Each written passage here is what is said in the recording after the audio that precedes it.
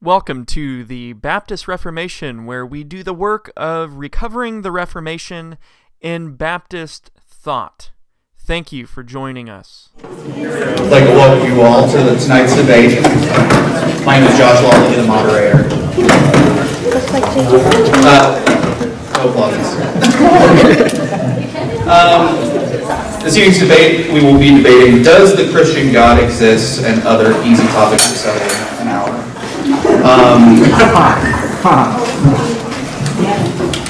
Representing the Casey Atheist Coalition, we have JJ Cantrell, Joshua Stewart. Representing the Christian worldview, we have Sommer and Trey Jadlow. I'm going to give each of these gentlemen 3 minutes to introduce themselves, tell us a little about them, and then we will go into the program. Are there any questions before we begin? All right, let's do it. Good evening. Everybody get this okay? Okay. I'm JJ Cantrell. I'm happy to help participate and partner with Josh on this topic. It's something that I really enjoy thinking about and discussing. I like facing the difficult questions that we have to ask ourselves as we, trundle through this life. I was a Christian until 2008, where at a Christian university I deconverted, and since then have tried to expand my knowledge of philosophy and logic to better understand why we believe the things we do and how we come to those conclusions.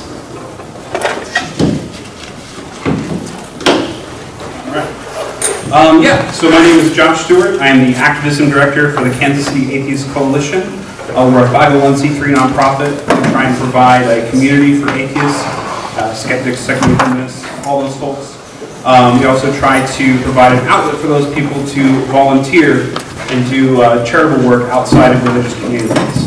And then thirdly, which is more my focus, is we do activism, which is basically kind of debunking myths that people might believe about atheists, and also kind of explaining in more detail what we do and don't believe. I grew up in a Christian household. My dad was a pastor.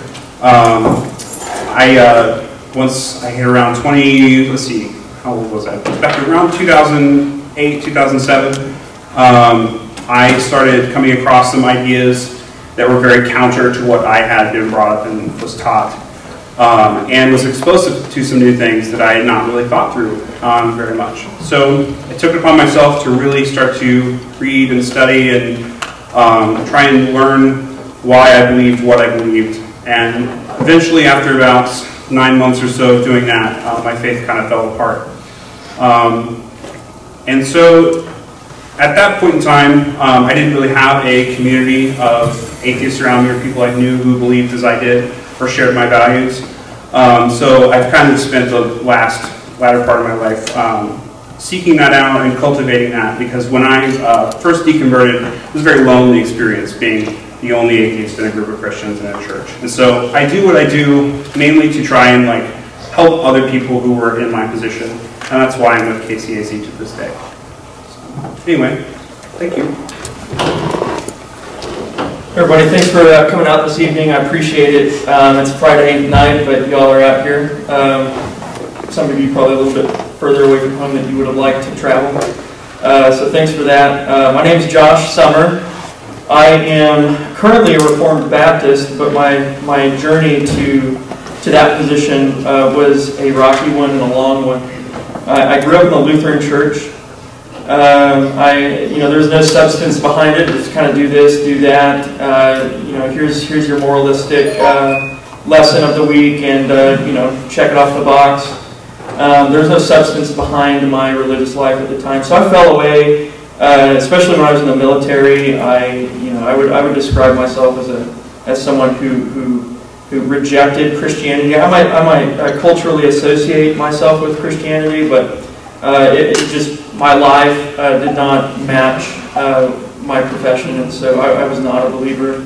I came to faith in the Marine Corps about 2 years into my tour in Japan, and believed on the Lord Jesus Christ then for my salvation.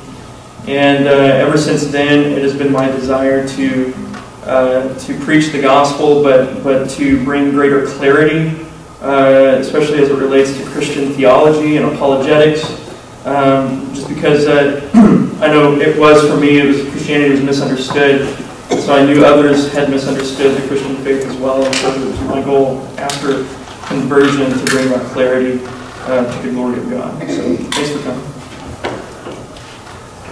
My name is Trey Jadlow. I'm a resident of Kansas City. I grew up in Oakland Park, and my mom was a born-again Christian. My father was not a believer, and I had a true conversion experience when I was 20. I'm 52 now, so it's almost 52 years ago. And from that, when I first became a Christian, I was in the charismatic movement, and then I flowed from that into more of a traditional expression of Christianity.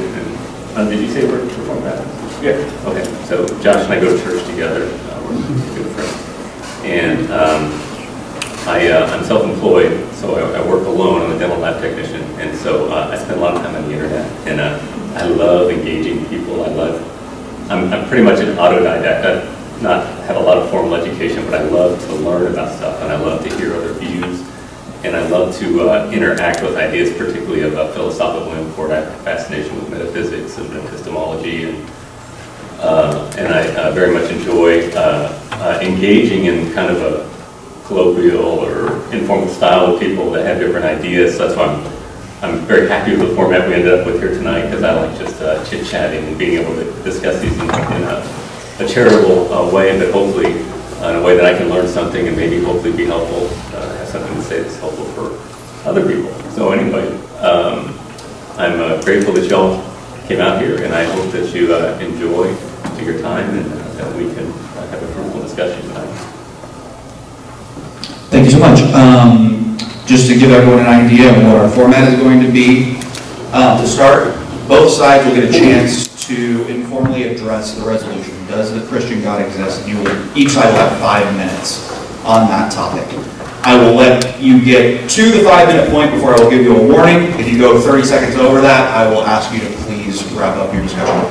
After that, we'll go to the ABA segment. Each group will be given direct questions by me based on the resolution.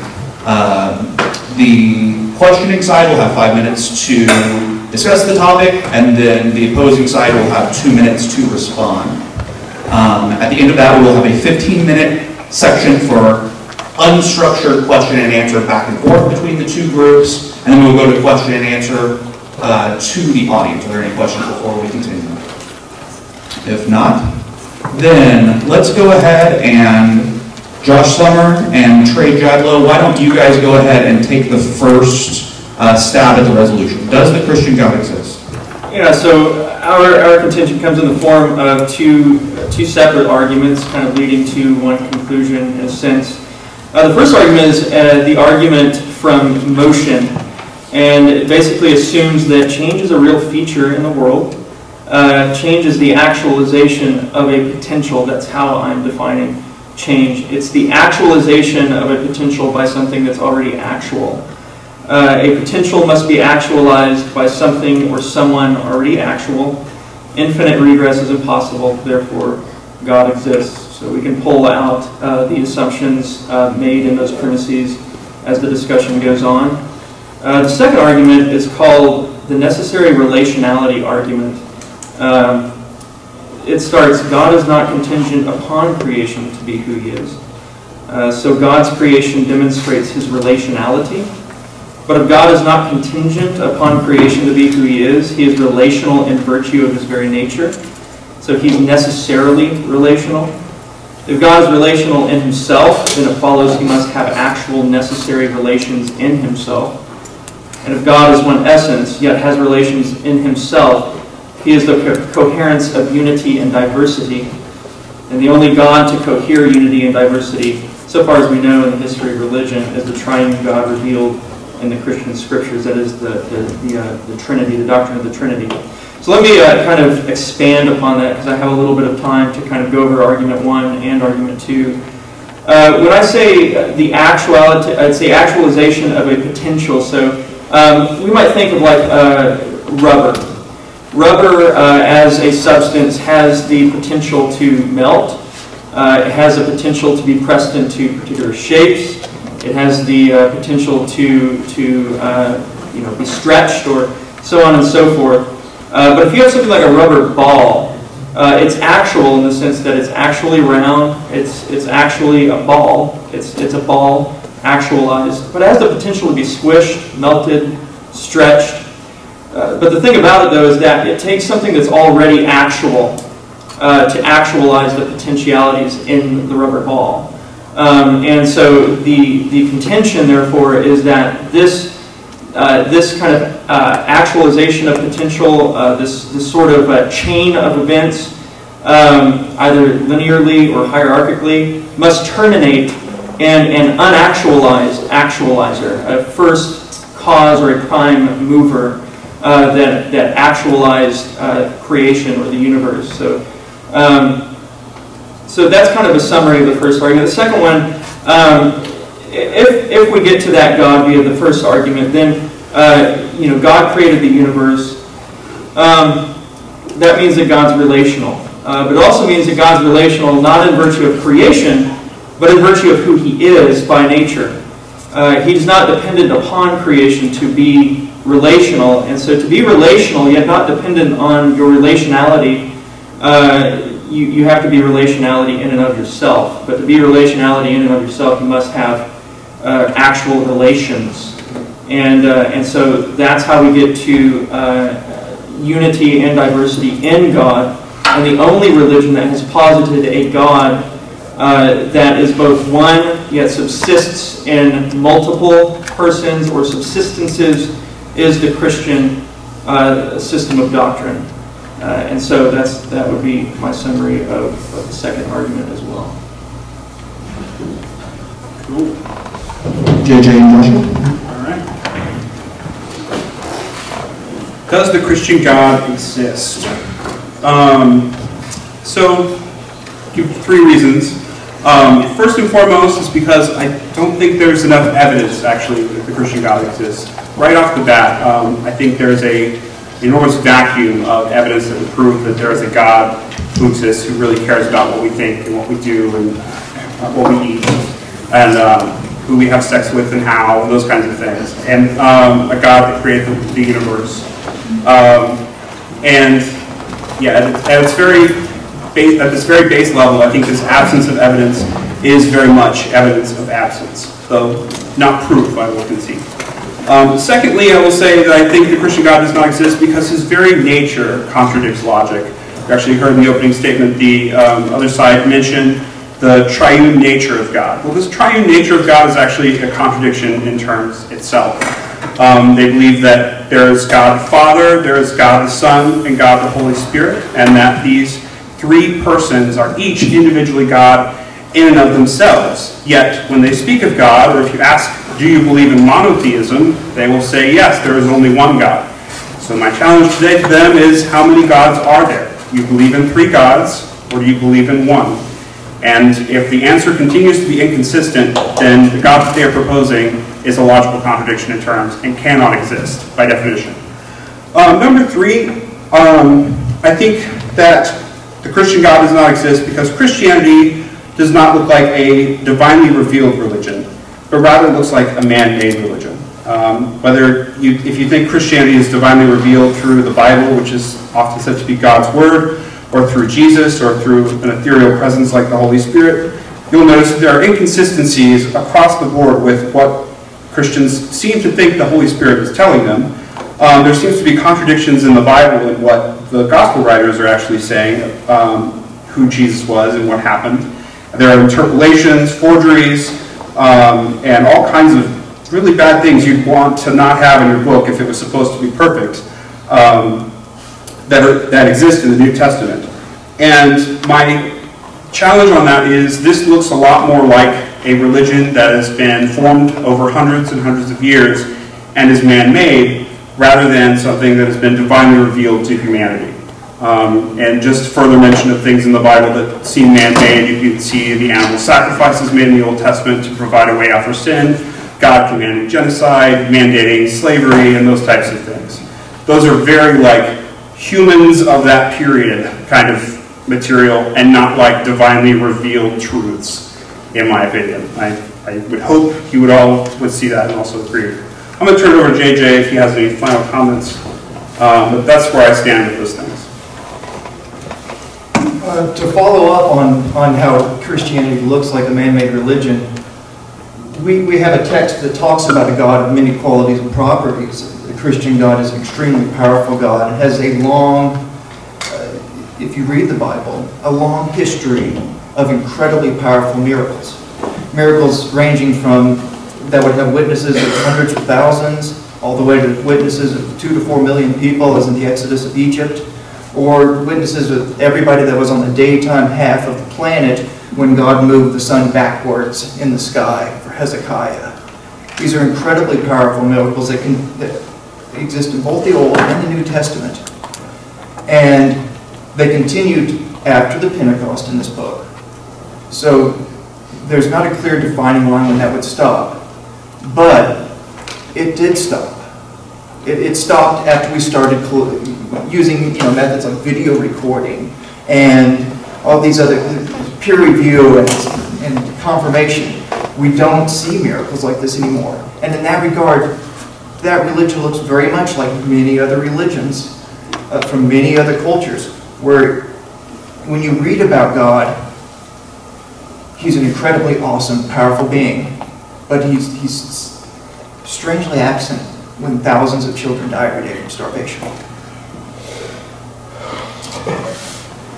Thank you much. All right, let's go to the ABA section of the program. I'll start with the atheists, since we started with the Christians for the resolution. First question goes to the atheists. Why is there something rather than nothing? Where did life and the universe come from? I'm going to take the easy way out and give the short answer and then give the rest to JJ. But the answer is, we don't know. Oh, I'm so nervous. Saying I don't know is a very, very important practice, and it's wisdom to say I don't know in questions like these. We don't have an answer for what happened before T equals 0 at the Big Bang. We don't have an in-depth explanation of abiogenesis, the beginning of life. We don't know whether or not a multiverse is a real thing, or whether that multiverse is a oscillating bubble of universes. We don't know that the BVG theorem, which states that time is finite, is actually completely provable.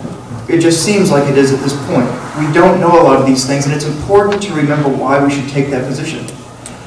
In history, there have been many times where humans have said that they know something and it has turned out to be wrong. I'll just give one quick example of that. When Newton wrote his incredible work and gave laws of motion, astronomers used these laws of motion to calculate the orbit of Mercury. And when they calculated the orbit based on the positions, they came up with a slight inaccuracy. The perilon of Mercury's orbit was not exactly where it needed to be in the sky. Something was wrong. And it could not be Newton's laws. We knew Newton's laws. So they postulated a planet and named it Vulcan. It took a little over 200 years before they realized, and Einstein gave us general relativity, that the gravitational lensing of the sun was enough to throw off Mercury's orbit. And when they calculated it using those new numbers with new data that they hadn't had for 200 years, they were able to true up their numbers with Mercury's orbit.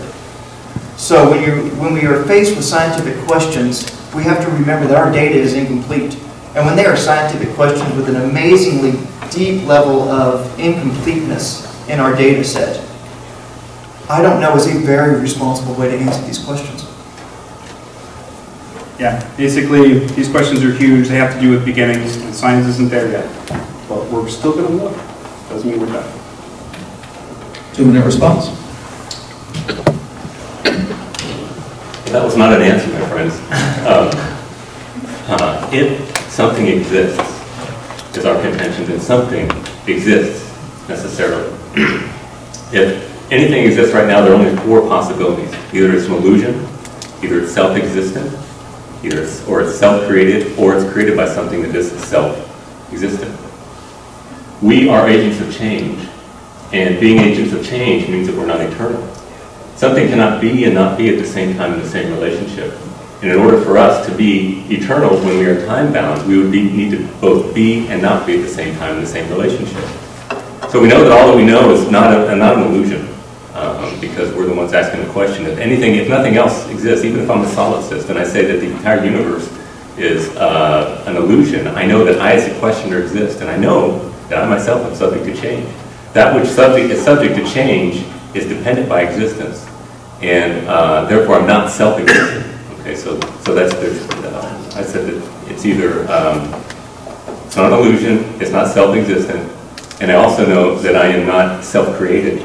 Because if I created myself before I existed, I would violate the law of non-contradiction, which is the foundation for all rational inquiry. So I'm not self-created. So the only one that's left is that I was created by something that is self-existent, which would be God.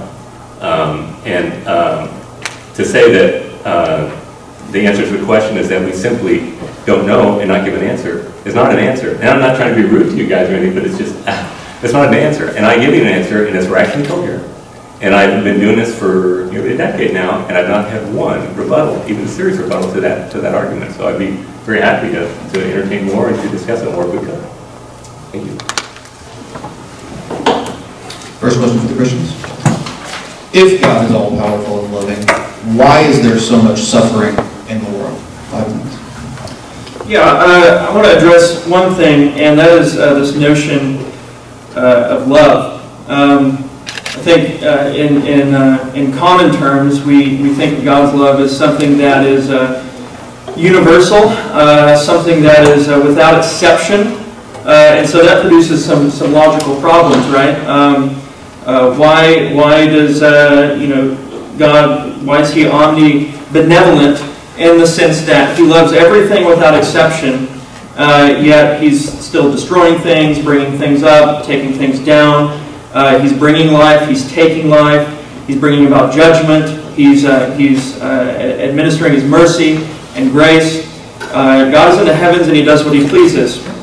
We know of at least one instance in the Bible where God hates something or someone, and that's in Romans 9. You can read the Psalms and the Proverbs that says God hates the wicked. So we would say God loves everyone without exception.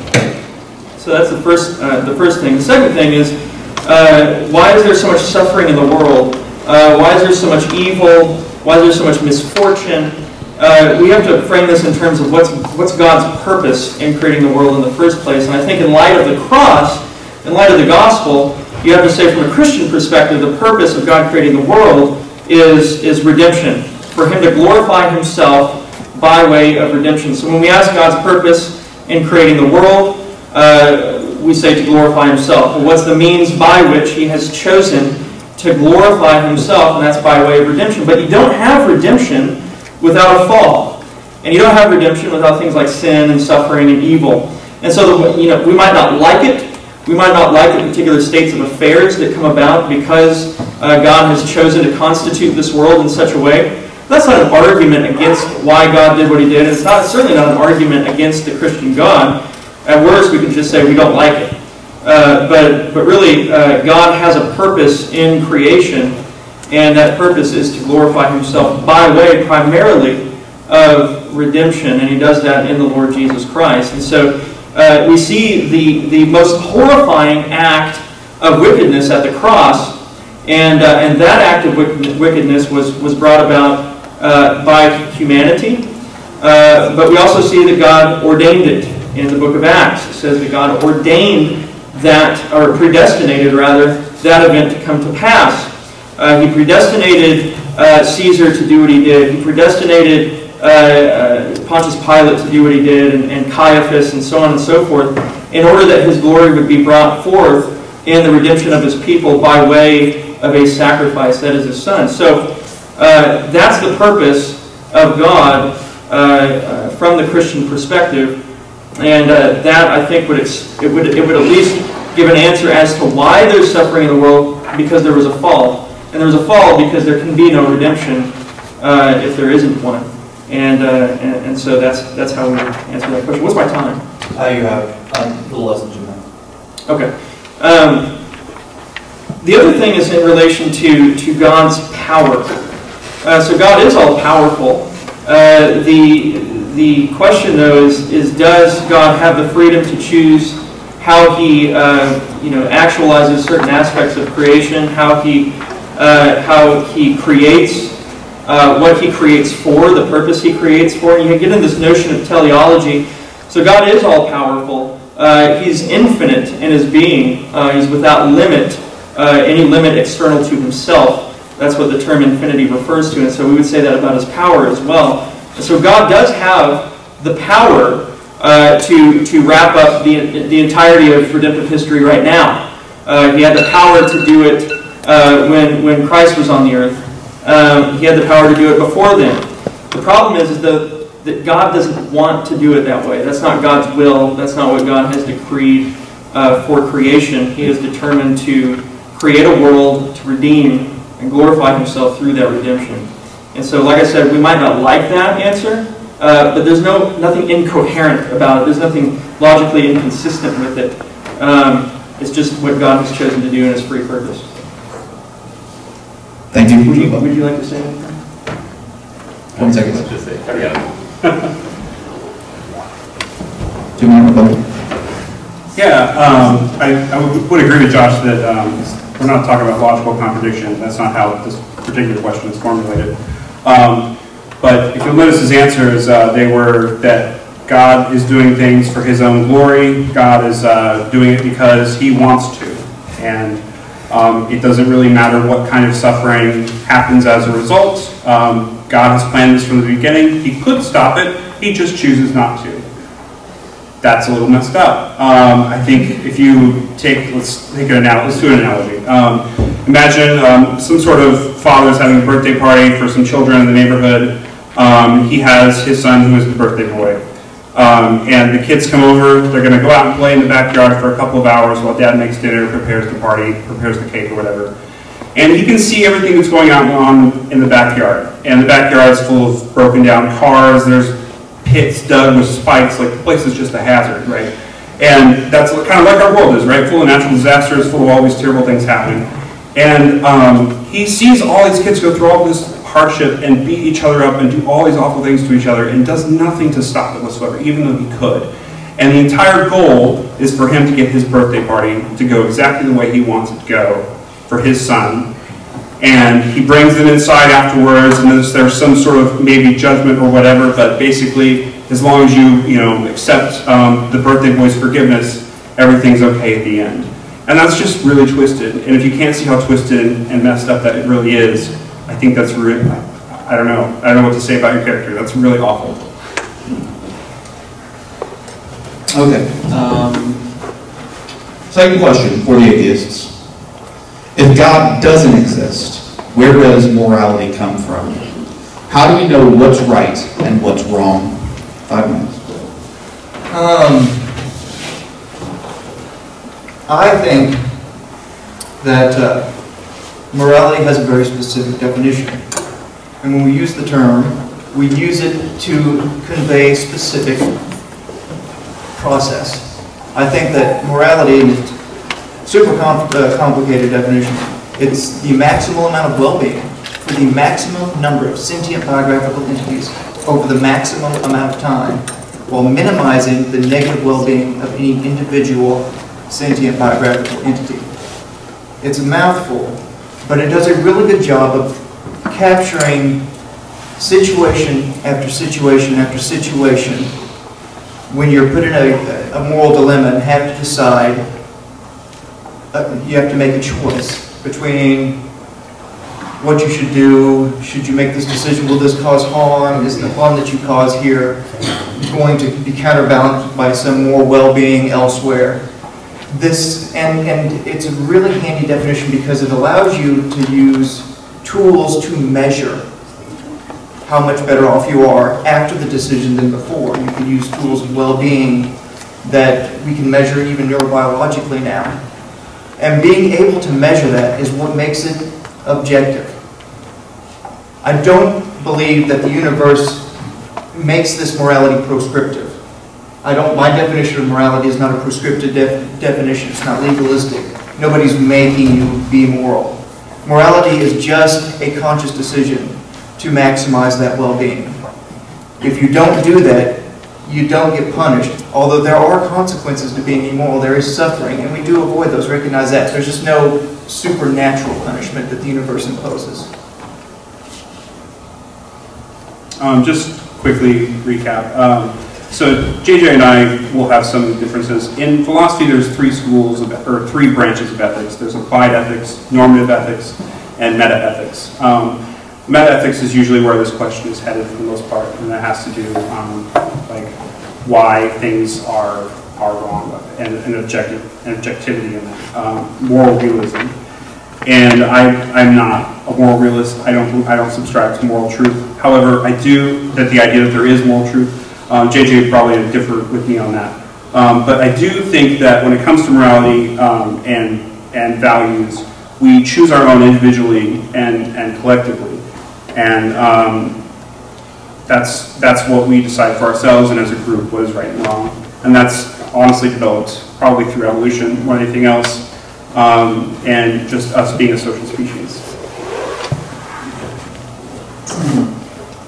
Can we have a vote?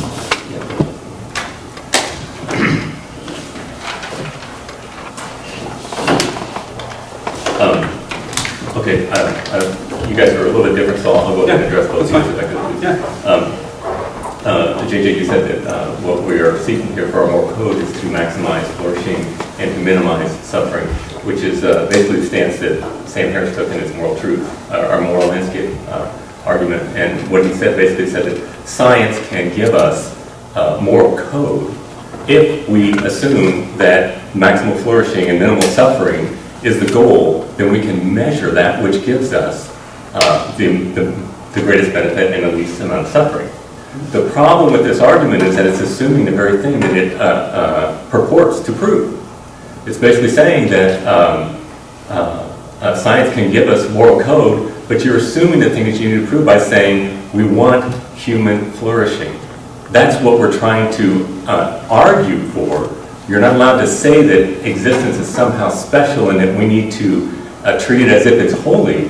The whole question is how do you say, what is the reason for your saying that it's holy? So just to say, oh, I want to minimize flourishing or minimize suffering, that's the very question that you need to answer. And so saying that science somehow can give us a moral code is just, it's committing the fallacy of moral fallacy called potential proclivity. It's begging the question. It's assuming the thing that you're supposed to be proving. So that doesn't work. And then Josh said that he's not a moral realist, and so basically he's a conventionalist. I would imagine. I don't know. Maybe we can get more into that. Which basically says that the whole decides what is right and what is wrong. The problem with that is that all you have is the herd mentality. Might makes right. The only reason Hitler was bad was because he was weak. And if you have a situation with conventionalism, the only person who's wrong in that system is a person who says something is wrong, because it's a consensus. Okay, thank you. Question 2, conditions. Is the Bible the Word of God? Is it reliable? Should it be taken literally? Yes. Is the Bible the Word of God? I would answer yes. Of course it is. Is it reliable? In my opinion, it's reliable. Should it be taken literally? That depends on what you mean by literal. There are different genres in Scripture. Actually, throughout the history of the church, recognizing various genres in Scripture and the ways in which writers use particular words in Scripture has been important for interpretational purposes. One example I'll give you is that the psalmist and authors all throughout Scripture, but really the psalmist always ascribes body parts to God. Well, nobody's sitting here saying, well, God literally has an arm, somewhere out in space, or some a physical, anatomical right hand by which he accomplishes his will. Nobody reads the text that way. And so, trying to discern what the genre of particular books in the Bible is crucially important when we ask the question, should it be taken literally? If we think of literal in terms of does it communicate truth, or does every part of Scripture communicate truth, the answer is yes. The question then is, what genre does it use or make use of to communicate that truth? Some Scriptures are interpreted allegorically. Some are literal, historical, grammatical. So you have Paul in Galatians 3, for example, who interprets Sarah and Hagar allegorically in order to make a point, a covenantal point, communicating truth about God's covenant with His people. And so you have various genres in Scripture, all of which are communicating truth. It's just, are they all literal, to be taken literally? And the answer to that is a nuanced one. Is the Bible the Word of God? Well, I think so. I think you can come to at least the conclusion that the Bible is certainly reliable as a historical document. And then you have to ask yourself, well, does it, if it's generally reliable, then, and is it all of a sudden, telling falsities about miracles and things of that nature? And I think at that point we get into a textual critical debate or discussion about, copyist errors, when certain manuscripts or apographs were actually written down, things of that nature. Were there any changes made to the text? I think if you look at the Bible as a whole, you see that is actually there's relatively few copyist errors, and the copyist errors that we do know of are grammatical in nature. But here's the thing: you have a book that was written.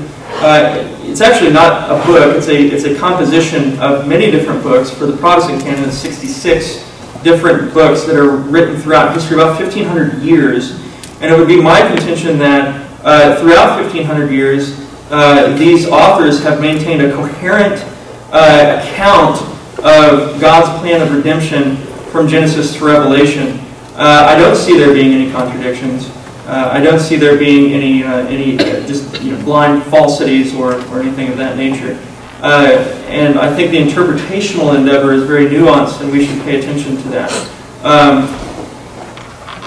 I think lately the only hermeneutic that has been really imposed upon the text, the only interpretational method that's been used, is a historical grammatical one. And it's been emphasized to a point where everything must be taken in the literal sense. When you have that simplistic of a notion of textual interpretation, especially in terms of God's revelation, you're bound to run into perplexities and things that might raise questions.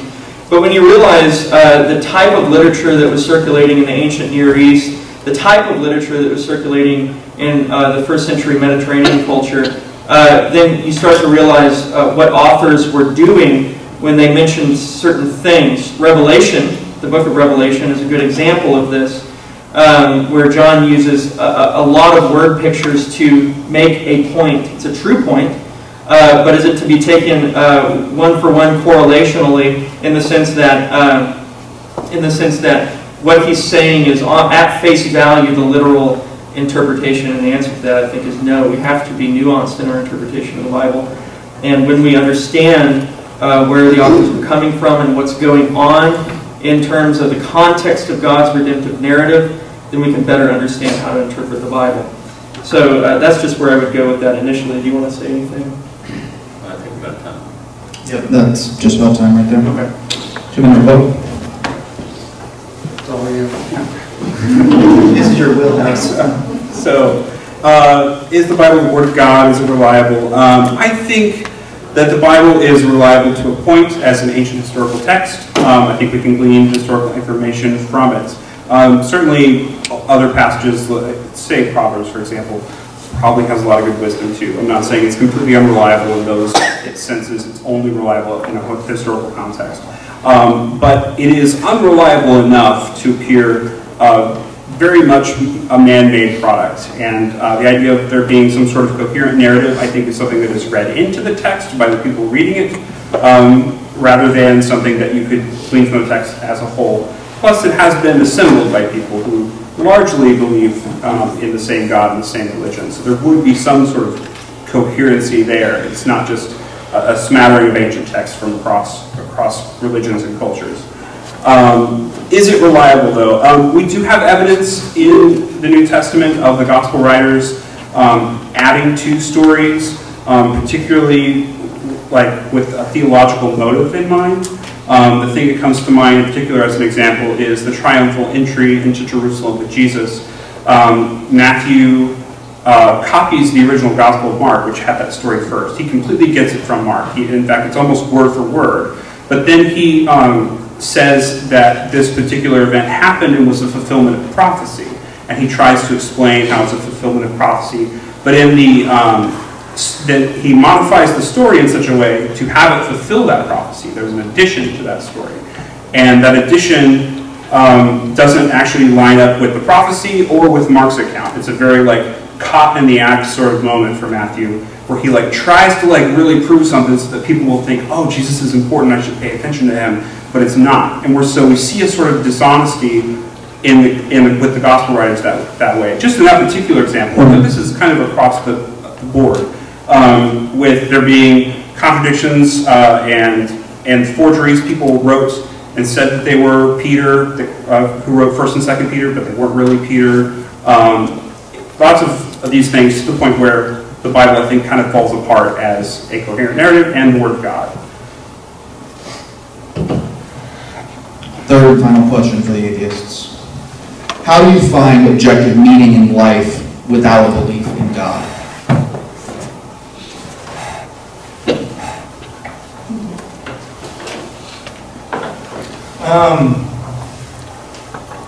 I try to discern it as best I can. Like I explained to you my definition of morality, and operating on that definition in that context, that helps me define the kind of world that I want to see for my children. And it helps me find satisfaction when their lives are better off because of the decisions I've made. I get a lot of satisfaction from creating. I play a lot of music. I enjoy it. Good times. This combination of self-satisfaction and service to a better world outside of that leaves me satisfied. Easily as satisfied as any moment while I was a believer. And I don't feel like when I was a believer that contributed to my satisfaction. Yeah, slightly different. I create meaning for myself in my own life. My time with my friends and family gives me meaning. I play a lot of video games with friends, and that gives me meaning. I make coffee for a living for a lot of people and have a lot of relationships through that, and that gives me meaning. But all that is fairly subjective to me. I kind of decide that, feel that. I don't think there's any objective meaning to this existence, and I just think that's the way reality is. And to me, I don't want to believe in something that's a lie in order to be able to say that there's objective meaning and somehow feel better about myself and this existence and the way the world's going. I'd rather just accept reality for the way it is. 2 minutes. From a naturalistic perspective, it's strange that that meaning just seems to arise up in us, and we just generally find meaning in our lives. And I think if I could have asked the question, I would have granted, yes, unbelievers do find objective meaning in life without a belief in God. The question really is how do you account for the meaning that you do find in life, and that's really where the rub is. And I think that the reason that we all are able to find meaning in life, that we're able to experience things like love and familial relationships, when we see our children for the first time, something rises up in us that just warms our heart. We love our kids, we love our parents, we love our families. This kind of provides some meaning to our lives. But then we have, like Josh said, we have our daily affairs. We we take pride and we enjoy our work. We take pride in and enjoy our work. And so, we find meaning in those things. We find meaning in community. We find that's part of the reason why the church is so engaged in fellowship, is because there's meaning to be found in the fellowship of the church. So the question is not whether or not objective meaning can be found, the question really is what justifies or warrants that meaning that we do find in our lives. Like what makes the meaning, or what makes what we think is meaning actually meaningful. And I don't think the atheistic worldview has an answer to that question. I will say this, that God has created the world in such a way where meaning is natural to it. He has created the world with a particular set of moral duties, of responsibilities that He has put in the hearts of men. And so we take pleasure in things like work. Adam was made to work in the garden. And so it's not crazy to think that man actually naturally likes to work and take pleasure in that. So, thank you, Josh. Final question for the Christians. If everything needs a cause, what caused God? This question is a very oft question that is posed for the Christians. And it actually is a question that is ill-advised. Bertrand Russell, when he wrote his book, Why I'm Not a Christian, he came across this argument, this realization, I think when he was 17, and he carried it throughout his entire life. And it was that problem: if everything has a cause, then what caused God? The problem is that he was stating the principle of causality. The problem is that's not what the principle states. It doesn't say that everything must have a cause. It says that everything that begins to exist has a cause. Or, another way of putting it, every effect needs to have a cause. And this is not something that is open to question, because everything, an effect is something that is a result of a cause, and a cause is that which gives rise to an effect. It's called an analytical statement. It's true by definition. It's like saying 2 + 2 is 4. So, so when you're saying that every effect must have a cause, some people like to say, well, some things just spontaneously came into existence. Well, you're talking about an effect without a cause. And you can't do that, because you cannot define effect other than invoking the term cause. And so when you say that everything must have a cause, it's simply misstating the principle. Unfortunately, Bertrand Russell carried that mistake throughout his entire life and completely missed the point of the whole thing. And if you want to say that something just popped into existence, I don't know if you remember, I gave four possibilities for existence. I said if something exists, then something exists necessarily. And I said it can't be that it created itself, because it would need to be and not be at the same time and in the same relationship. Okay? It'd have to create itself before it is. And that's what you're saying. If you're saying there's an effect that just popped into existence, some people like to refer to quantum mechanics, and they'll say on the quantum level we see things happening. It was, who's the guy? Niels Bohr believed that that things could just pop into existence. And Einstein said, no, he said God doesn't play dice. If he does, then I'd rather be a cobbler or work in a gaming house. Because it's irrational what Niels Bohr said. Even on a quantum level, we may not understand how quantum particles work, but we just need to do more work. We can't say that it somehow can be and not be at the same time, same relationship, because once you jettison the law of non-contradiction in your inquiry, it's called the principle of explosion. You commit the principle of explosion, which means that when you say that law of non-contradiction doesn't hold at any level, then it also means that the opposite of what you're saying is true as well. And there's no such thing as inquiry once you throw out the law of non-contradiction. But that's what has to happen if an effect happens without a cause. So, so just in closing, I would say that everything doesn't need a cause.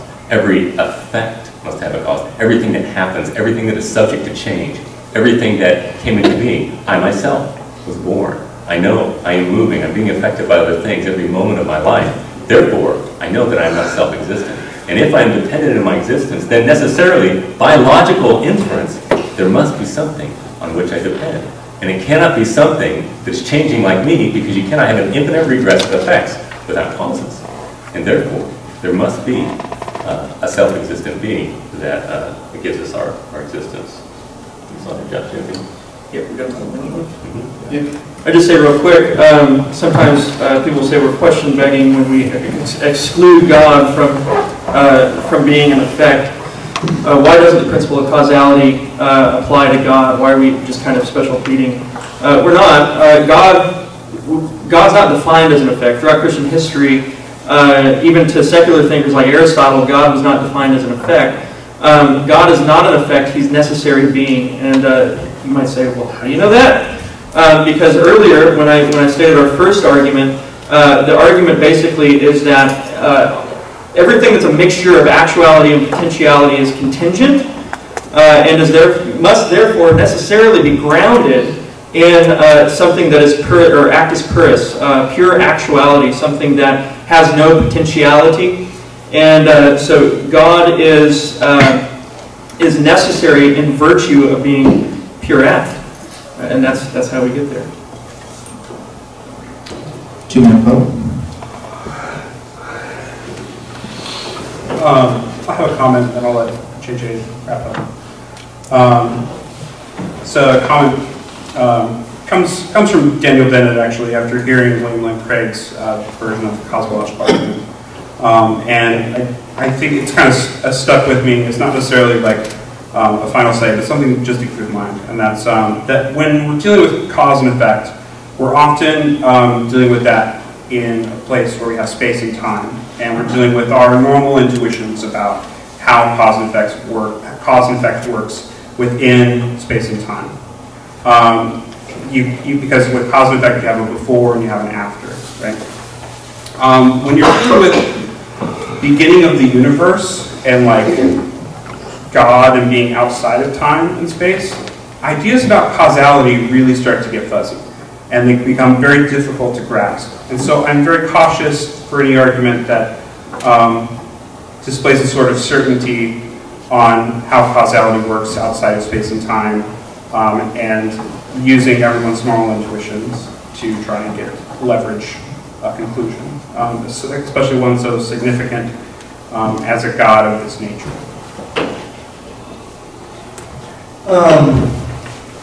Yeah, I can totally understand the position that without being based in time, a cause is not necessary. That there's a logical consistency to that. I struggle understanding what timeless things are.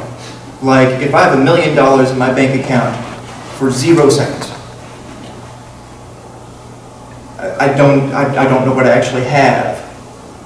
If there is anything in a place with no time, how do you describe its qualities? What kind of qualities can you say that this thing that is in a place of no time, it's a jealous thing? It hates some things, it loves some other things, and it really, really wants glory. But it's not actually inside time. And these are all time concepts. So it's difficult for me to just blindly accept these concepts that exist only in time can also exist timelessly. That's time, JJ. Speaking of. I feel like I'll remember it. All right, so we're going to move on to the next part of our program. And this is a very unstructured part. It's going to allow our contributors to be able to ask questions of one another. My request to you is that you respect each other's time.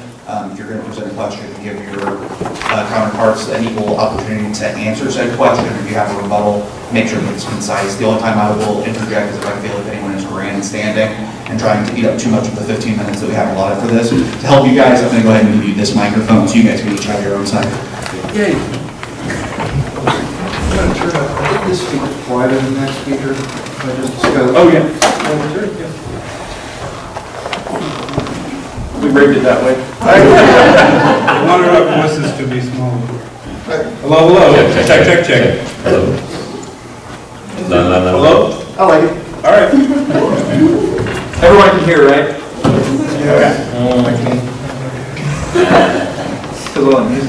Can I go first because my name is Josh? Oh wait, that's not the word here.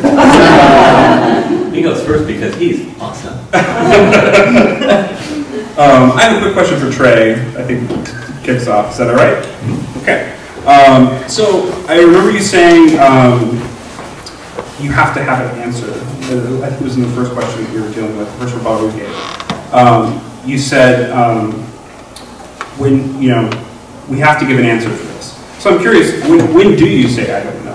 When is there something you come up against and you're like, I don't really know the answer to that, I'm not going to just think of one?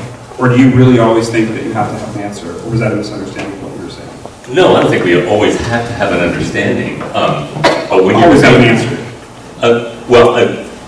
No, we don't have to have an answer. In fact, as a Christian, there are certain answers that I myself cannot answer, which go into the position of mystery when we're talking about the nature of God for some but I am very happy to admit when I don't have something. But when the answer is right there before me, and it's an analytical answer, in other words, logic leads me there, then I'm going to go with it. And if my opponent who is against my view says, well, I don't have an answer, I say, checkmate. I mean, and I don't mean every, but I mean, I give a reliable answer that is rationally coherent, and that follows the laws of logic and our sense perception. Whenever I'm doing any kind of inquiry, I'm going to have those two presuppositions, and I think you guys would grant that we can have basic reliability, sense perception. Yeah, that honestly answers my question. That's fine. Okay. I don't think your answer is coherent, though. We'll get there. Okay. What's not coherent about it? The triune nature of God. It doesn't make sense on its face. That's not the answer we were. The God we postulate is the reason. It has to have a triune nature. No, I was not, for that particular answer, I wasn't talking about the triunity of God. I was speaking of his necessary nature. Right, but God's triune nature comes with that, right? Yes, but that's not part of that. It follows necessarily logically. But before we talk about the triune nature of God, we've got to speak to the issue of existence. In other words, how do we justify contingent existence? Okay. Without violating the law of non-contradiction. Okay. So in other words, my God is so much more than the God of Aristotle, who is a first mover, but he also is no less. And so I start there, and then move on. So I wanted to address something with what you said. You kind of bounce off the band in it a little bit, dealing with space and time. Causality gets fuzzy when we go back to questions of causation in the beginning, origins, and things of that nature. Why can't we just deduce from what we do know, and reason based on what we do know? And what we do know is that an effect must have a cause, and that every cause produces an effect, and that infinite regress is impossible. We don't have any experience of it. There's no reason to think it's tenable. Why can't we conclude these things based on what we do know? I mean, that seems to be the enterprise of science, right? And science is crucially concerned with questions of causality. Why can't we just go based off what we do know and then conclude that way? Because we do know that the things in this physical universe that occur since the time of the Big Bang are causal. We don't know that that's true beforehand. So it's not the same set of rules. But we're not talking about beforehand, we're talking about, Stephen Hawking said, almost everyone now agrees that the universe and time itself had a beginning at the Big Bang. So we're talking about that time forward. Right. If there was an effect, there must have been a cause at that moment. Before that moment, there wasn't a universe, so it doesn't necessitate a cause. And there was no effect. It does necessitate a cause. So you're saying basically that the universe causes itself? I said I don't know. Okay, but why would we say basically grant the law of causality with everything we know, and then all of a sudden exclude this little area of the history of existence and say, well, just because it was a strange or unique time, that therefore our principles that we do know they don't apply. There's no reason to think they apply. What is the reason for not thinking that they apply? Well, as I said, the BGV theorem, the Borg-Guth-Vilenkin theorem, is where we get is the thing that astrophysicists use to describe how time is finite, started at the Big Bang.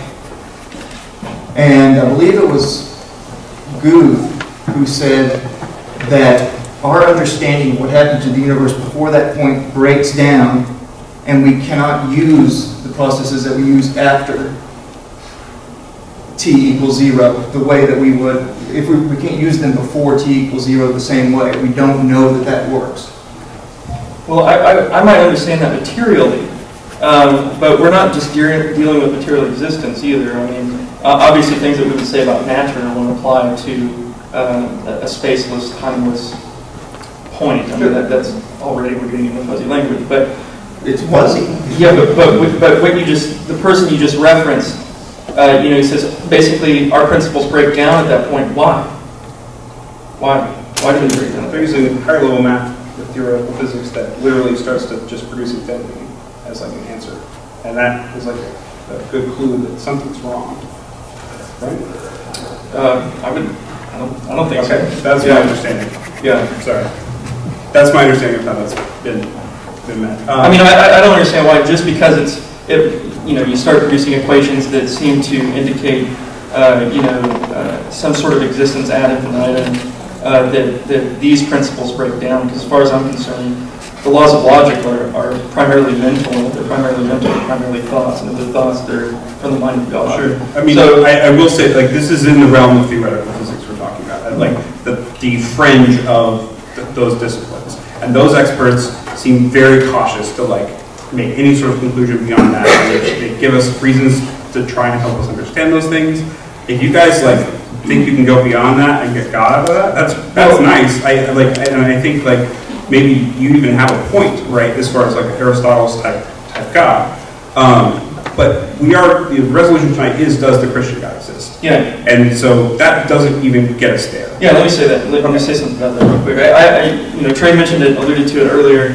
Just because we're arguing for a God with a particular set of attributes that someone like Aristotle would have argued for, doesn't mean we're not arguing for the Christian God. At worst, it means we're arguing for an incomplete notion of the Christian God.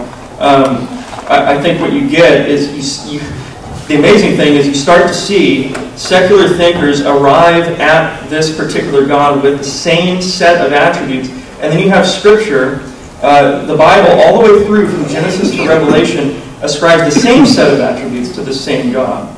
And then our necessary relationality argument that we gave as our second argument in the opening statement, it's actually just following on the assumptions of an Aristotelian argument for the existence of God. Yeah, I don't think all the other baggage that comes with that particular Christian version of God is going to fly. Not just the triune nature, but I mean even things like animal sacrifices and slavery and that kind of stuff. It's very man-made. That doesn't sound like something we get to through rational thought. So with animal sacrifices, I mean, Scripture explains that in terms of typology. So those things are looking forward to something, so there's a redemptive purpose or quality in them. And we see that in Scripture itself. That's how Scripture explains itself, especially in places like Hebrews, the Epistle of the Hebrews, where it talks about the purpose of animal sacrifices.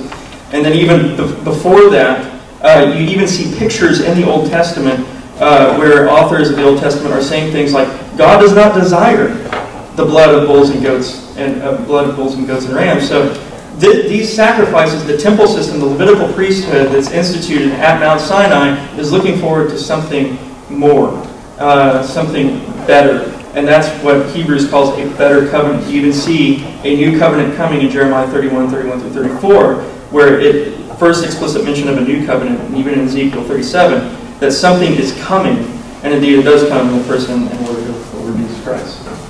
I mean, the Scripture explains itself, and those are the terms by which... Yeah, I think it's interesting. It's never laid out by one person coherently. It's usually like these new ideas are introduced hundreds of years later by new people adding on to the book. And they reinterpret stuff in cite what they have. So sacrifices, like let's take sacrifices for example. Like those are introduced abruptly in Scripture.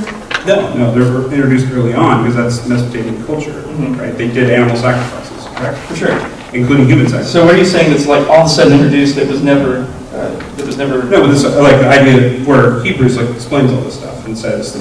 But I'm saying that the theology that the author of Hebrews is using is actually Old Testament, Old Covenant theology, and we see that in the Old Covenant where the authors are saying things like the blood of bulls and goats I have not desired, and things of that nature, and looking forward to the guy who wrote the blood of bulls and goats I do not desire.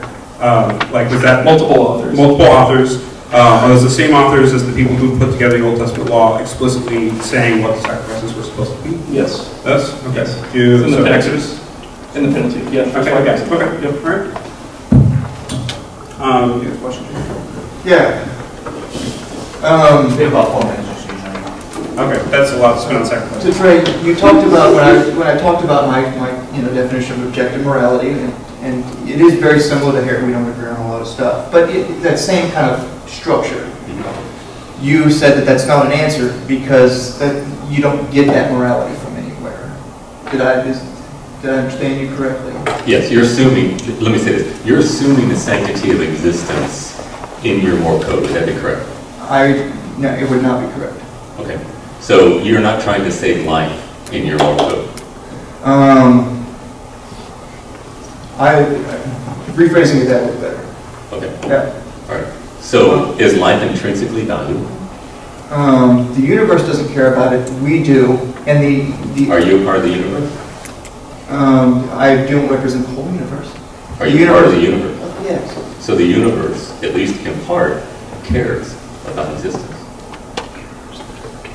Yes, but I don't think that means that the universe is a pantheistic kind of thing. It's impersonal, right? Right. Are you personal? Yes. Are you part of the universe? Incredibly small fraction, yes. Okay. So the universe is personal. I think that's an oversimplification. Now, are you? I disagree with that. Okay. The universe is not personal because one part of it is personal. Is part of the universe personal? The car is not a steering wheel. Okay. Is part of the universe personal, though? Some of the atoms in the universe are personal. Okay.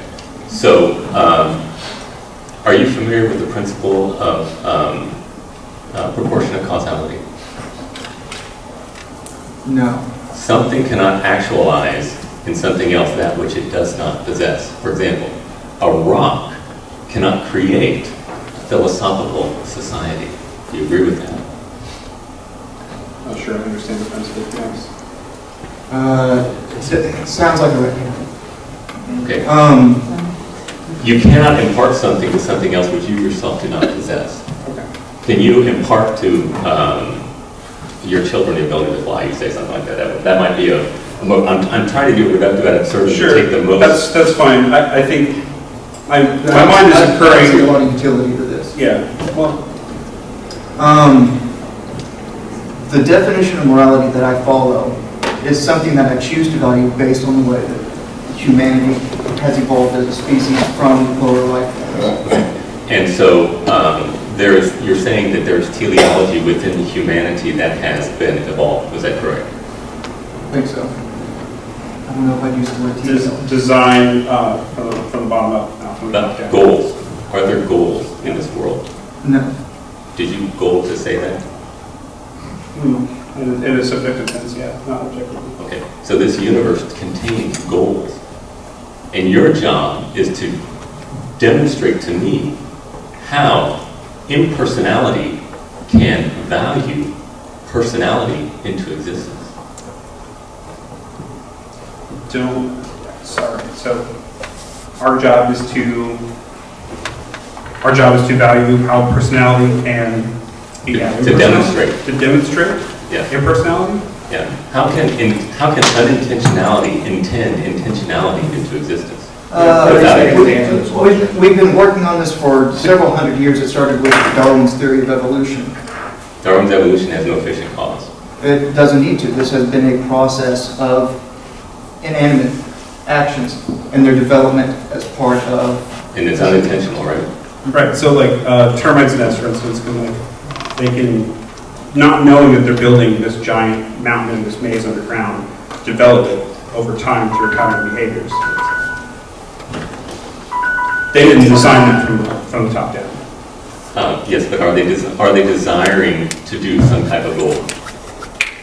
Possibly one they don't even understand or are conscious of. Well, they're trying to survive, right? Yes, because, from evolutionary pressures. Okay, so yes. Well, evolution does not value things. Okay. We'll leave it at that for right now. All right. Let's steal the mic back real quick. Thank you guys very much. We're going to turn it out to all of you lovely people who have managed to come up here today. I don't have a wireless mic, so if I call on you, please just say your question as loudly as you can. If the panelists can't hear it, I will repeat it for them through my microphone. Please remember that a question is concise, 1 to 2 sentences. Those sentences end in a question mark. I know that everyone has a lot of opinions on this topic, but we came here to hear the opinions of our lovely panelists here. Let's respect their time by not grandstanding on them either. Who would like to start? Please raise your hand. My question is, you kept saying he glorifies himself. Isn't that selfish for one to glorify himself? Yeah, that's a really good question. I appreciate you asked that, because that's a question that my wife and I, Christy, actually wrestled with for a while. I'd say maybe about 3 years ago. She asked me, like, why? It seems prideful of God to want to kind of exalt himself or glorify himself. The reason, I got to start here with the creaturely level of things. The reason it's prideful for us to want to glorify ourselves is because, from a biblical perspective, we're made from the dirt. I mean, Adam was brought up from the dirt. We're sinners. We've fallen. We're imperfect. We're justly condemned by God.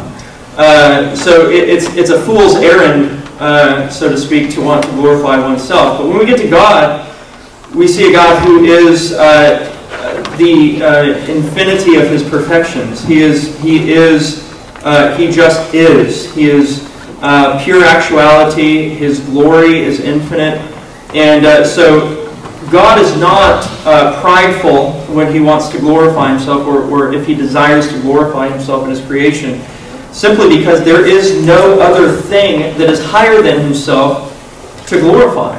Just like when God swears by himself in the Old Testament. He swears by himself because there's no other standard by which he could swear to that would be more exalted than himself. He is our surety. He is who we can trust in. He's a good God. And therefore there's just no other person or no other thing that could be glorified or would warrant glory as God does. So if there's anyone who rightly demands glory, it is God.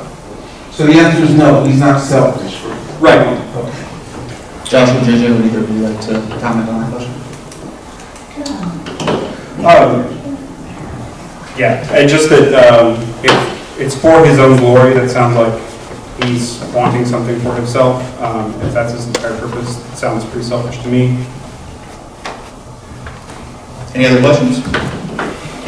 Yes, be right there.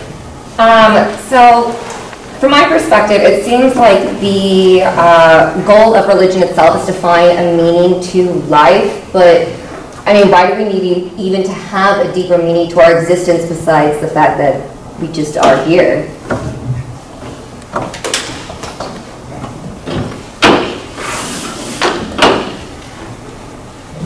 What I tried to touch on earlier is the fact that we do just come upon meaning. And the question is, why?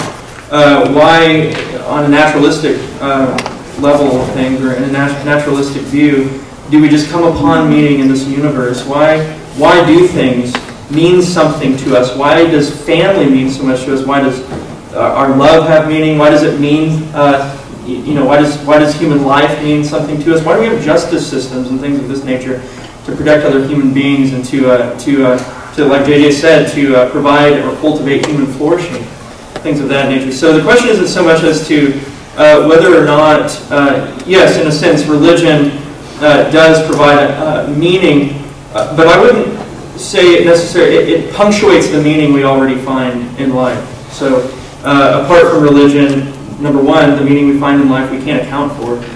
Number two, life doesn't seem as in my opinion, as special as it does with Christianity in terms of God creating humanity. Humanity wasn't owed anything. He didn't have to create us. He didn't have to redeem us from the fall. He didn't have to do anything for us, yet He did in His covenant purpose. So,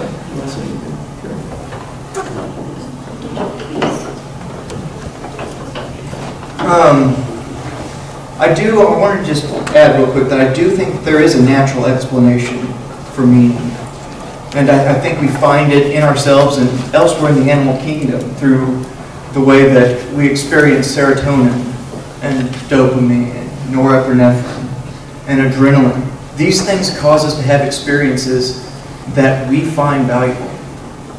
And they're perfectly natural, and they exist, and we can show that when they interact with our brain, we can show in real time using fMRIs how we light up with joy or excitement or pleasure.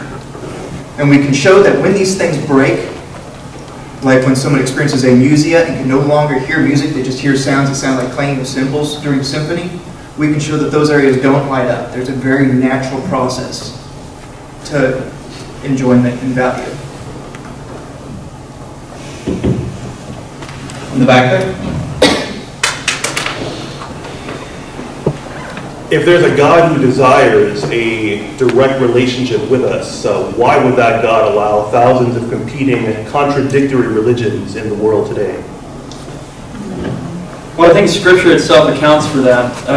Not just broadly in terms of the fall, but it itself mentions other religions, other false religions, pagan religions, especially in the ancient Near East. And the foundational reason for various religions and distortions of the truth is that, as a matter of fact, in the very earliest portions of Scripture recorded in the Pentateuch, in the first 5 books of the Bible, what we see is religion becoming corrupted, and it's Judaistic religion that's becoming corrupted. The golden calf, for example, at the base of Mount Sinai was, is kind of an intentional representation of Yahweh. So it starts with man wanting to bring God down and be more like Him, and then distortions of the truth happen after that point. So Scripture gives an account as to why there are different religions. Yes, as a result of the fall, there's noetic effects on our intellects, our desires, our affections are misplaced, and so we run after other gods. And indeed, Scripture, the Bible even records that. So as to why that happens, if there's a God who desires a relationship with His people, first of all, God desires a relationship with His people, and God ensures, by way of His righteous decree before the foundation of the world, that relationship will take place. So God is not dependent on libertarianly free decisions of His people to formulate a relationship with them. He changes them, He changes their hearts, and He brings them into His covenant. So He desires a relationship with a specific people, and that relationship will definitely occur. But here's the thing, is God actually talks about, and Scripture mentions this in Romans 1, is that idolatry is an indication of God's judgment on an unrighteous people. So when Paul talks in Romans 1 about how God gave them over to their passions, indeed, idolatry was part of that in various forms. I mean, there was sexual immorality and things of that nature that was going on. But at the core of that is idolatry. At the core of the first sin in the garden was idolatry. They wanted to be like God. They idolized themselves. And so idolatry, though, is especially corporate idolatry, when we see it in both the Old Testament and the New Testament, is an indication that God's judgment has come upon a people. And that's how God initially begins the process of judgment. That's what we see in Scripture. Add anything to that?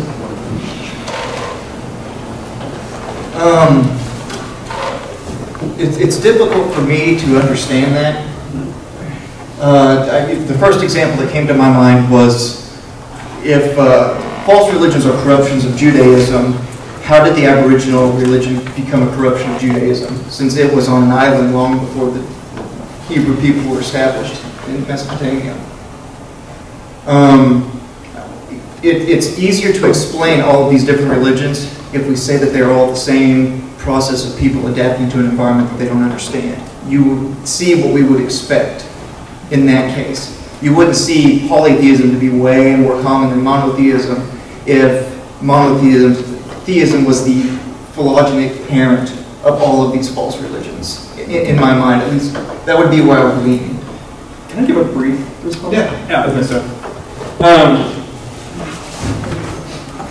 First of all, if Romans 1 is true, that's exactly what we would expect as well. If people know God by virtue of what He's created, then it would make sense for people to stumble upon, as it were, religions, even if they're Aboriginal cultures on islands estranged from civilization. It would make sense for people to stumble upon God, as it were, and then in their sin, because of the fall, all humankind is fallen, to distort what they find to be true from the light of nature. So I just think that bears witness to the truth of Scripture. The heavens declare the glory of God. Well, when we receive the revelation of God in nature, when we see that glory of God in nature, what do we do with it?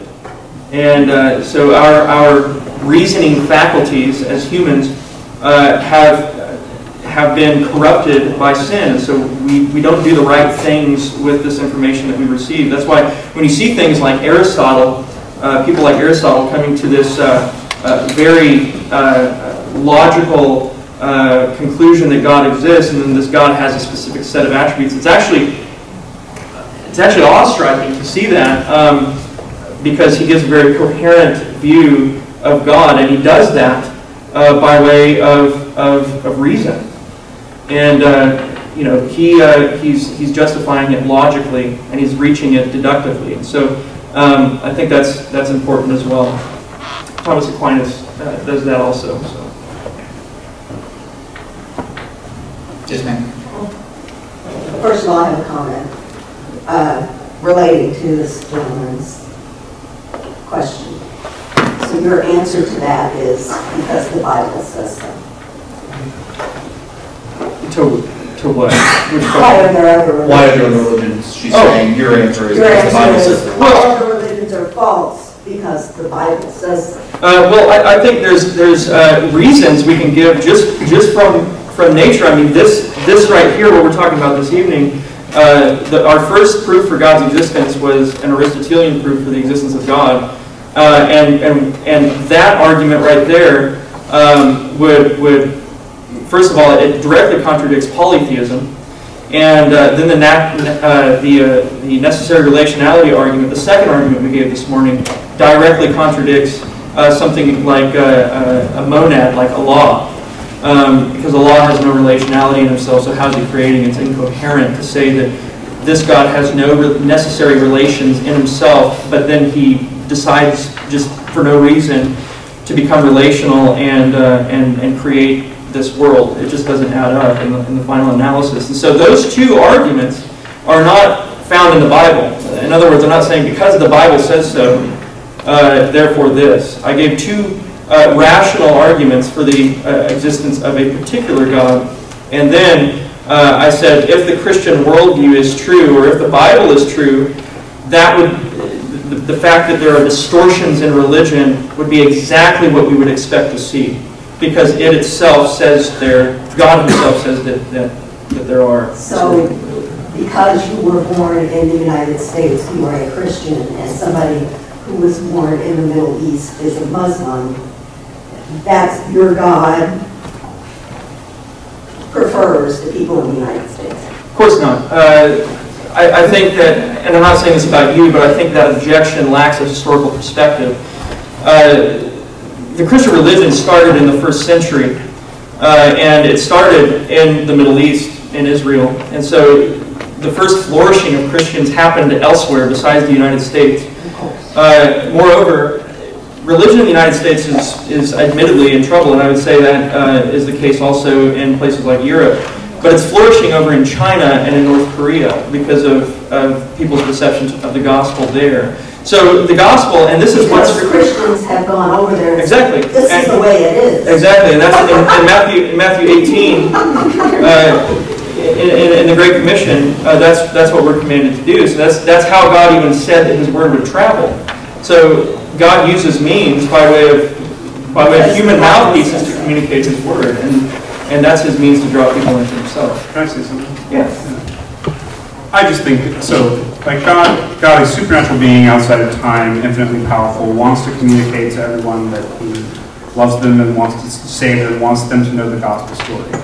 And yet has to use very human beings, apparently, to get this message around, and write books, and actually, the Christian religion even invented the books so it could get around better, like in a sense, all the codexes and stuff put together. Carried around to like tell people what was going on. It's like, yeah, this is all like this is what you expect to see if the religion is man-made. It's not divinely revealed. It's not trumpeted from the heavens. It's not given to everybody innately. It's just confusion and a huge game of telling someone else something, someone else learning that thing from someone else, and then getting confused about it a little bit, and you see things split and weave. I mean, we're not just dealing with other religions here. Remember, we're dealing with different denominations in Christianity, almost 10,000 of them at this point. The confusion is at the point where, like, if God is really sitting here looking at everyone and seeing all these things, you would think He would go, hey, so y'all are confused, let's correct a few things. And we don't see that. It just gets worse every day. I have a follow-up? No, we got a new questioner. This is for both sides, actually. I believe it was Richard Dawkins, but I could be wrong. It was a prominent atheist who once said that even if a 100-foot tall incarnation of Jesus appeared and told him, I am real, you should believe in me, he would be doubtful. He would still look for a natural explanation, or perhaps it was a hallucination or something like that, to explain it. He wouldn't. He would instinctively assume it's not true. And I, myself as a Christian, know that it would take a lot to convince me of atheism. So my question to both sides is, what would convince you specifically that Christianity is true or atheism is true? That's a fantastic question. I love this question. So for myself, I'm probably not going to be at the Richard Dawkins level of skepticism with that. I do understand that hallucinations are possible. There are lots of people who've seen God, but I mean, if I, am able to go to the doctor or whatever, and like I know that like I'm mentally okay for the most part, and something happens where I encounter God or speak to God or whatever, I would be skeptical, but I think that such a thing could rationally overcome my skepticism, such an event. However, I think it's kind of like, what does that actually mean? Does that person exist? And the answer might be yes, that person exists, but all the details of theology, whether or not now that Jesus still has a triune nature, Jesus may exist in some sort of form outside, of death, historically, but that doesn't necessarily mean that He has a triune nature. Also doesn't necessarily mean that He created the universe. It just means that He's here, and that's interesting. What we could learn from that would be interesting, but we wouldn't follow up with a Christianity is completely true, kit and caboodle. And I think it's the same way, and you can figure that out by comparing it to Mormonism. Like, what would it take for Mormonism to be true, right? It's like, well, first of all, I'd need to know that, maybe the golden plates were a thing, and but like, even if the golden plates are a thing and Joseph Smith was right, that doesn't necessarily mean that the prophets now at the Mormon Church are also correct in the prophecies that they give. So you kind of have to take these things piece by piece. Whole religions involve lots of moving parts, and any one experience may help me understand one, and I'm totally open to that, but I would need every piece to kind of fall into place properly for me to form a coherent worldview about it.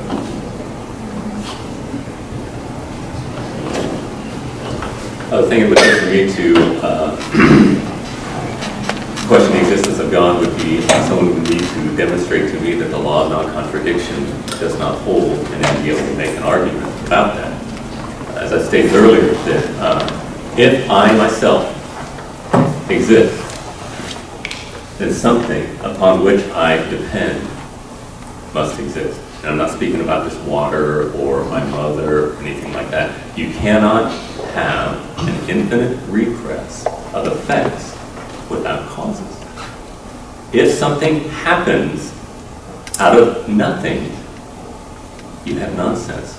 Nothing is no thing.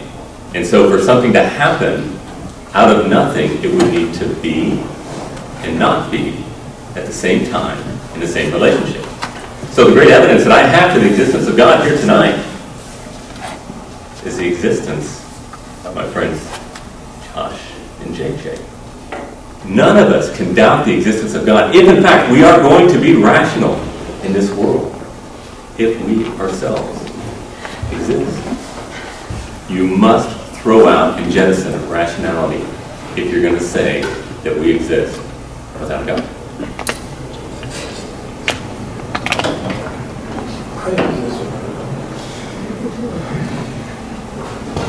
Is there a question on that? Yeah, you've still not given an account for morality. You've stated that human flourishing is something that should be desirable, but why is that so? This doesn't apply to me, because of my meta-ethics.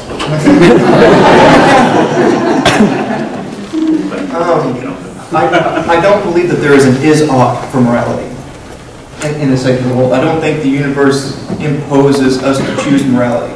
Morality is just the term that describes actions that move towards that goal. That the goal is, maximal well-being. I don't think I've ever once said flourishing on this stage yet. Except for just that. Well-being. Yeah. But I know what you mean.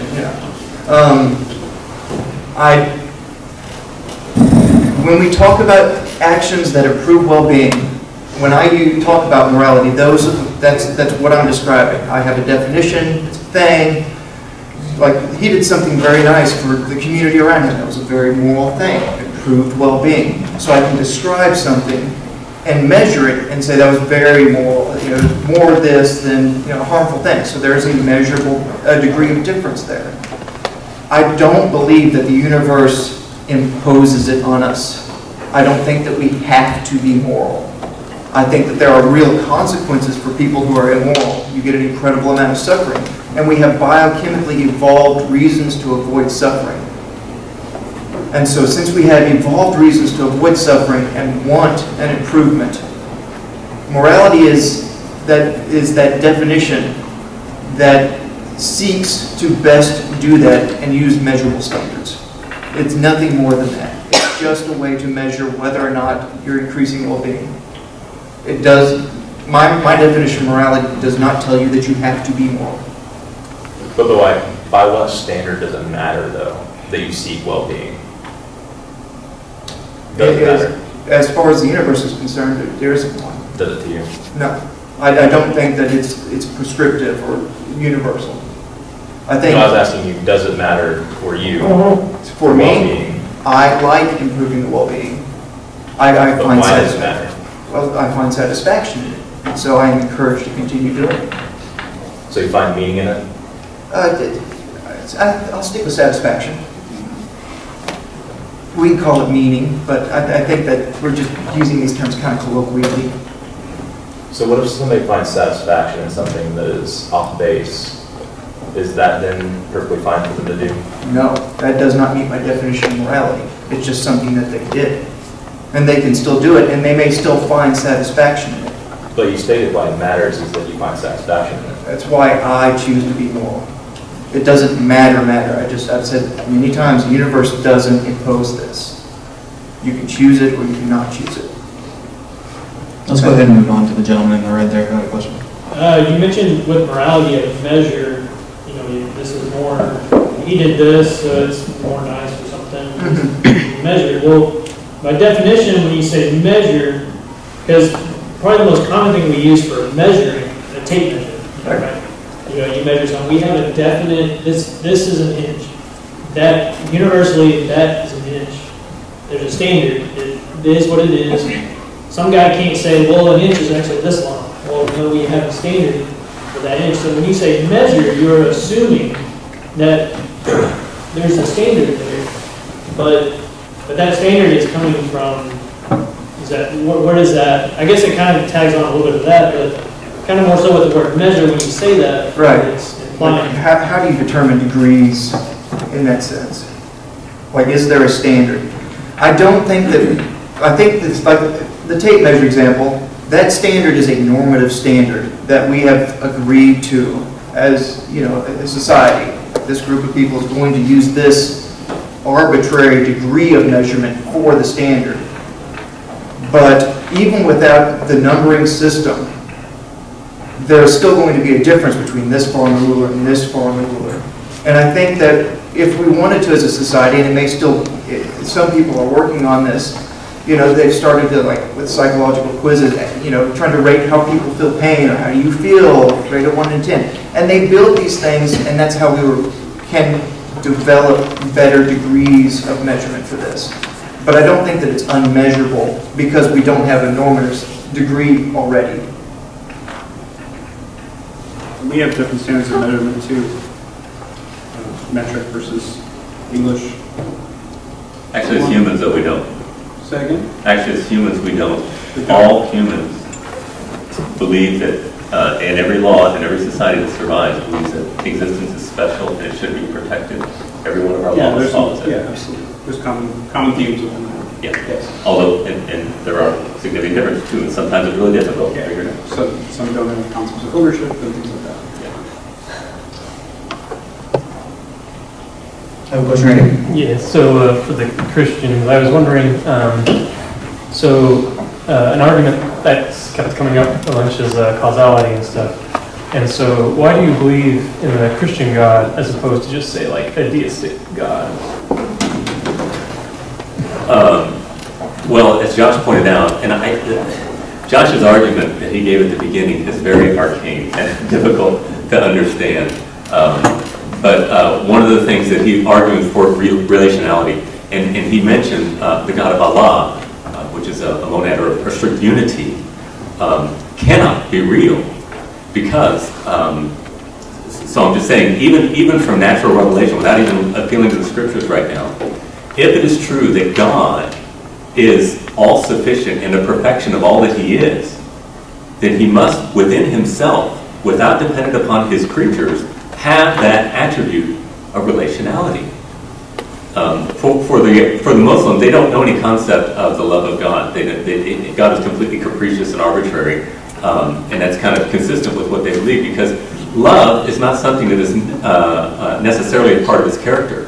But the problem is, if it's not necessarily a part of his character, then he's lacking something, if there is such a thing as relationality, like you and I are relating right now.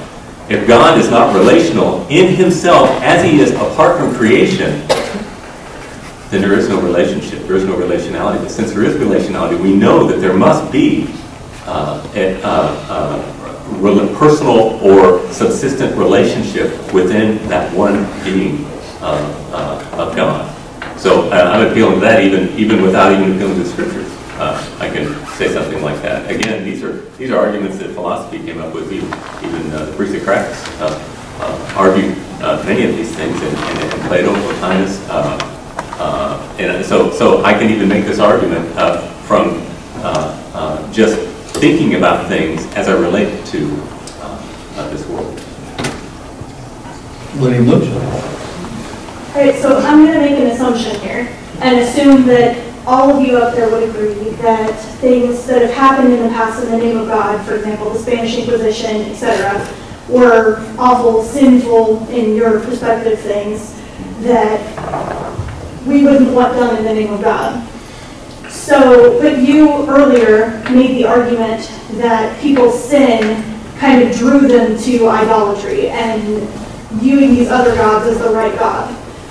Why would this God that wants us to follow him, why would he allow things like this to be done in his name rather than kind of making these people put this off on one of these idols, one of these other gods?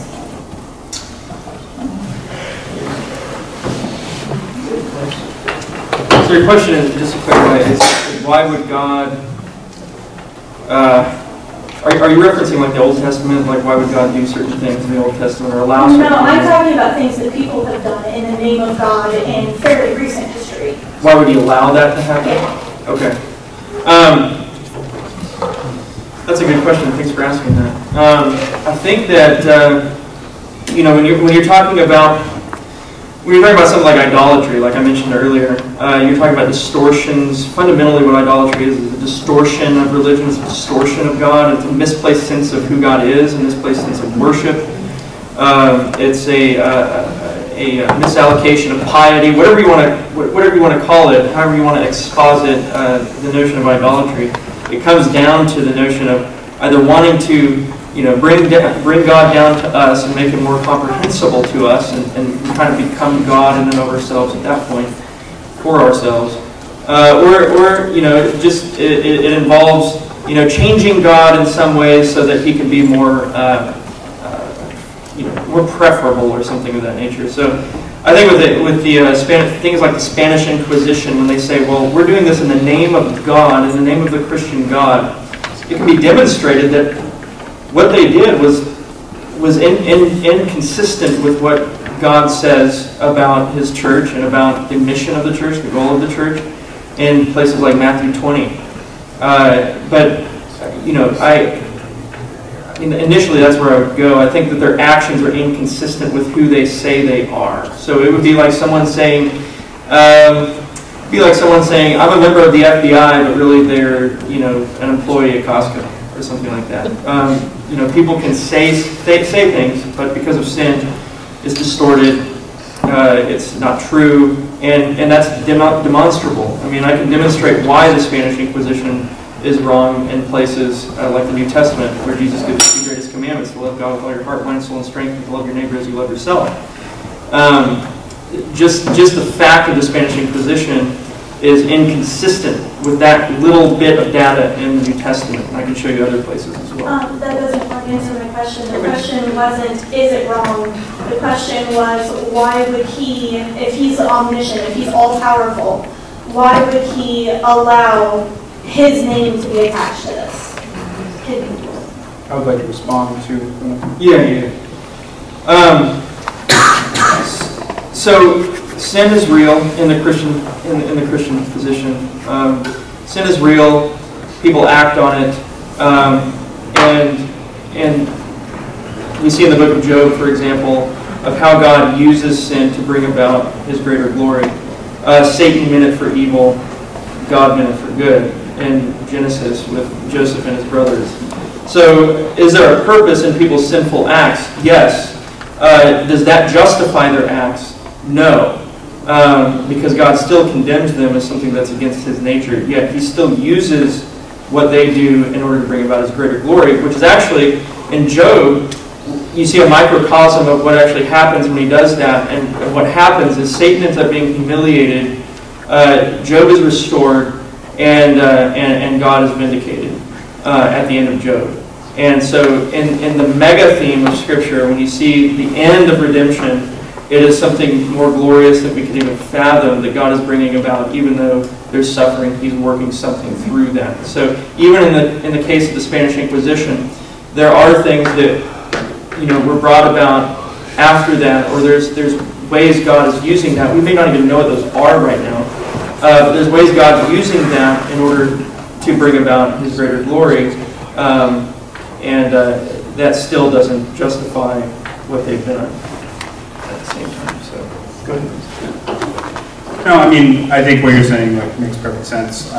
We in our society we have figured out that people pose as police officers and write their own speeding tickets, or basically try to pretend to be something that they're not in order to exercise their authority on something like that. We as a society realize that's bad, right? So we make that illegal and we punish those people. We try to stop that from happening. God apparently hasn't figured that out, that's not a good thing for His message, because He continues to let it happen over and over and over again if it is that He exists. And the answer, again, that we're given is it's for His glory, just for His glory. If it's bad, if it's glory, for His good. If it's good, it's for His glory. And that, at the end of the day, I don't understand how that relates, how that's good.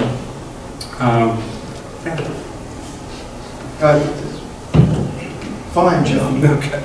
And we have time for one more question. This is kind of talked on about, so bow tie Josh, I can quote you saying, I'm used to that. I can quote you saying, God hates the wicked, and that God is not all loving. So if that is true, wouldn't that make the Spanish Inquisition consistent with God's will?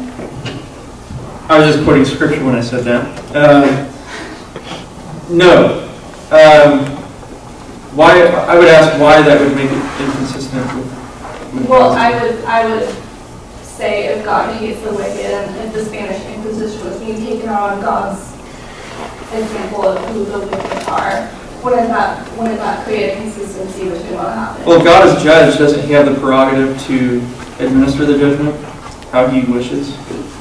You would assume, yes. Right. I mean, from the Christian perspective, that's how we would answer that. I mean, it's God's prerogative to judge, ultimately.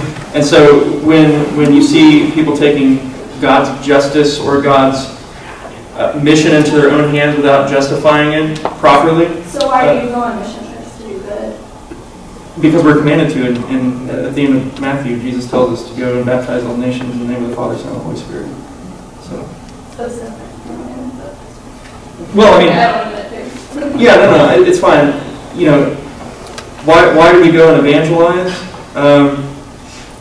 God has ordained a means. I don't mean evangelize. I mean specific mission trips that are just doing good in the community. Is the sole purpose of that to evangelize? Well, you get into the whole philosophy of missions. I differentiate from some. I don't think that we should ever make a mission trip about social welfare or something like that. I think it needs to always be centered around the gospel and gospel proclamation. If you want to go out and build a house for someone and improve their lives, that's fine, but do it because you want to build relationships to communicate the gospel because you care about their eternal salvation.